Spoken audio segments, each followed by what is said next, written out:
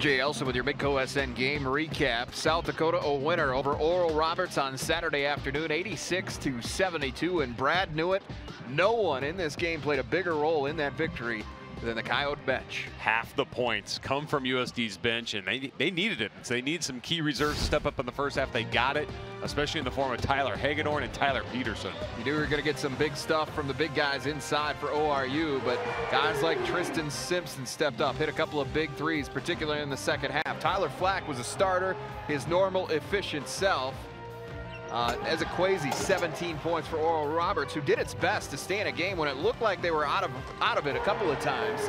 Put a run together, got back into it, but Flack and company down the stretch just made the plays they needed to make to win this game, 86-72. For Brad Newitt, I'm Jay Elsen. Tune in Wednesday night, 5:30 for Coyote Corner.